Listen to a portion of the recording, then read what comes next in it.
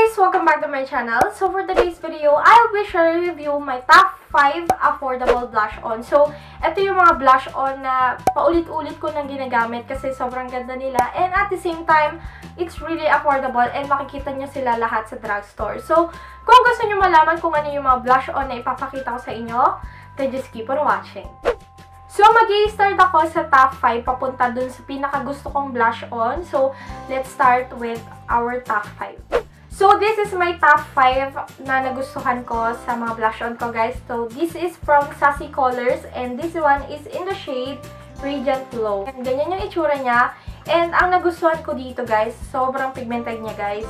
And magaganda yung mga shade ng Sassy Colors. Kung hindi nyo alam yung Sassy Colors, i-check nyo yung mga blush on nila. Sobrang ganda ng mga products nila doon. And pigmented at the same time. And affordable din to. So, sinusuot ko to sa video or sa sit-down video kasi maganda yung shade niya kasi sobrang pigmented niya. And yung color niya, hindi sumisigaw na color. Light lang tong pink na to. Pero pag tinignan nyo siya sa camera, maganda yung feedback ng shade niya sa camera. Okay, so moving on sa aking top 4. Ito yung Nichido True Colors Collection Powder Blush.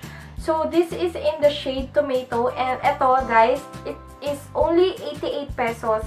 So, ang nagustuhan ko naman dito, guys, bukod sa mura siya, maganda din siya. And yung shade na Tomato, guys, sobrang ganda. Lakas maka-fresh. You should try yung mga blush on ng Nichido, guys. Maganda yon and maganda din yung pigmentation nila.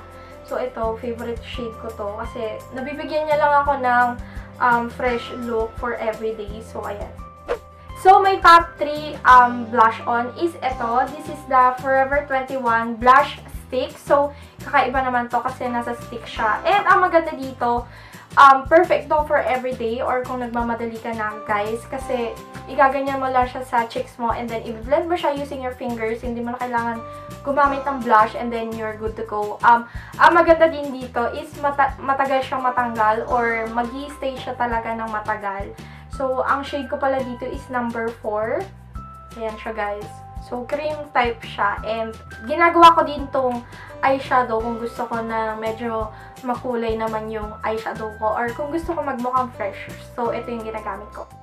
So, this is my top 2, guys. This one is from Fashion 21. Actually, guys, nahirapan ako kung ano yung pipiliin ko. Kung ito ba o yung isa ko pang ipapakita sa inyo. Pero ito yung ginawa kong top 2 kasi kailangan mo pa siyang gamitan ng brush. Pero maganda to, guys. Kung hindi na kailangan ng brush, ito yung siguro yung magiging top 1 ko. So, since college ko pa to ginagamit, and ito lang talaga yung ginagamit ko hanggang sa dumami na ng dumami yung mga blush on ko. Nag-i-stick pa rin talaga ako dito. So, I'm in the shade number 2 pala dito, guys.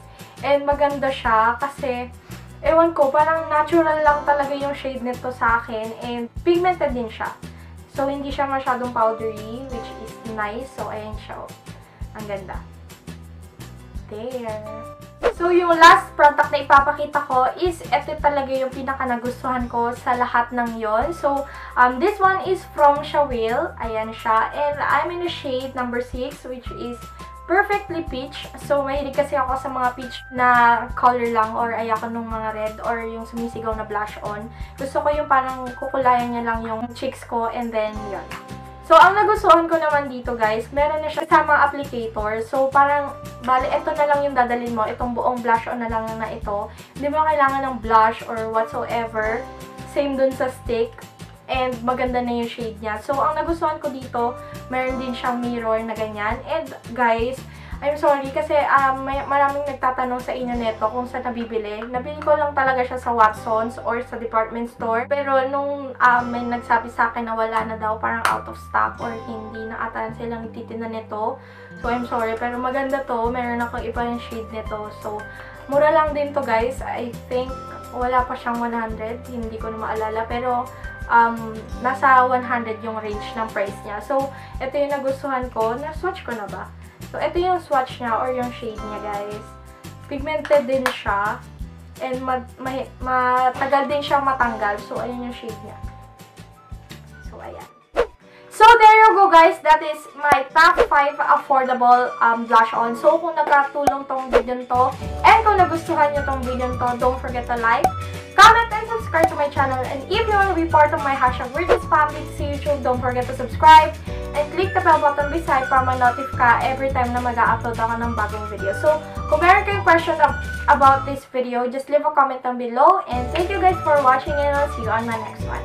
Bye!